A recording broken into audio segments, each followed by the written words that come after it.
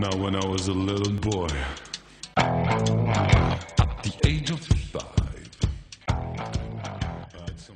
This is James Elder for iFILM London. I am live at the premiere of Wild Bill. With me I've got actor and directorial debutant Dexter Fletcher. Like that word, didn't you? And with me I've got the young man himself, Sammy Williams. How are you? I'm good. How are you? I never told you look like a young James Bond. Yeah, I said that on the way. That's his attire. That's where he comes with a white bow tie, the whole bit. Yeah, he always looks like James. Like James Bond, just in time, you see. No, I've got to have the women chasing you when you get old.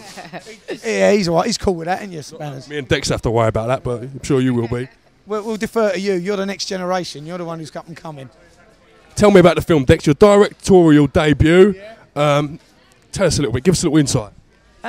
Well, story about Bill is, Wild Bill comes out of prison after 8 years, finds his youngest son here, Sammy, living alone with his older brother who's 15. Sammy's playing, what, an 11-year-old? He's not really 11, he's a bit older than that. But he finds his two kids living alone. Their mum's buggered off to Spain, left them alone. And he kind of reluctantly becomes their dad again in a roundabout sort of way, doesn't he? Yeah, in a emotional telling story. Oh, there you go. There you go, an emotionally telling story. And he's right, because it's about a bloke who suddenly discovers that, he's got a couple of kids and that they need him.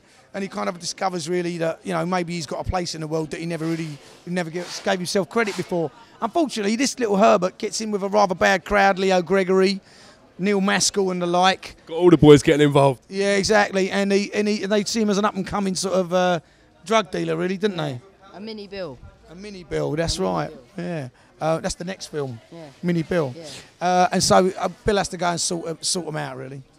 What was the being on the other side of the camera yourself all your life? How did you find it talking to the actors? Did you think you could relate to them more, get on their case more? What was the crack of it? They might get on their case. They didn't take too much lip, but what's advantageous when you're an actor is that there's a kind of bit of trust there already, and that's always important when you ain't got much time and you ain't got much money and you've got to get the story across. It's kind of like people trust you a bit more readily, and so there's a good atmosphere to work on the set. It was a good atmosphere, wasn't it, Spanners? Yeah. Don't you think? Because of this man getting it all. It was all welcoming on the atmosphere. Like the atmosphere was all welcoming on the set. Just everyone was nice. That ties me into my next question. Now, normally on a set, I find the kind of film you're making kind of reflects the atmosphere on set. I don't know why. Sure. I don't know why it just seems to. Do you think that was the case, Sammy, on this film? Yeah, just obviously, like it's a dark kind of story. Like the story is a dark story, but like the way Dexter got the atmosphere going, like everyone was friendly. But in scenes where it was like quite a dark scene, Charlie wouldn't like be friendly to me before. So then that scene would be more real on scene. That would be Dexter's tips. Maybe. I mean, Charlie's got in a world of his own anyway. But there's a lovely scene with Mark Monero when Sammy goes to see Leo Gregory and he's trying to pay back some money for some drugs. And Mark Monero's just got bits of like peanuts or paper or something. He keeps just throwing them at Sammy. And Sammy's just like staring him out. It's a really good little scene. But, there's some dark moments where people are kind of bullying kids.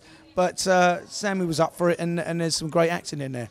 How do you think this film, Wild Bill's going to be perceived? Can you give me a little insight? Well, I mean, people tend to think, that because of the poster here, that it's a bit of a gangster number. But the truth is, it's a family story, really. It's about a man and his sons. And I hope that eventually people will see it kind of for that, kind of like a good drama with highs and lows and a lot of comedy in there. It's quite funny and heartfelt. But it's quite a moving, heartfelt story, really.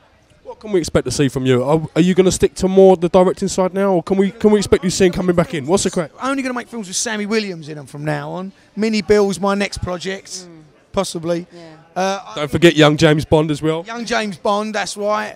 Billy Bond, we'll call him. I don't know. We got some ideas, but I'd love to work with the same group of people again. That'd be a real treat. Get the emphasis from you that you're that kind of person. Once you like someone and they do their job, you're going to always bring them back in and work with them again. I'd love that to happen. It's important to surround yourself with people that kind of trust you and you enjoy their work. And I was very lucky that I got all of those people. Speak of the devil. Well, listen, I know just because of the sheer amount of people here that are going to try to talk to yourselves and whatever else, I'm going to let you go. But I want to say thank you, and thank you for. I want to say thank you again. Thank you to Leo Gregory for getting us down and inviting us down, Leo. Of course, you know it. iFILM London, Dexter, Spanners, Sammy. What can I say? Guys, I want to say thank you very much for having us at your premiere, and best of luck. We'll catch you again real soon. Thank you very much. James Helder for iFILM London. Thank you. James Elder. I'm a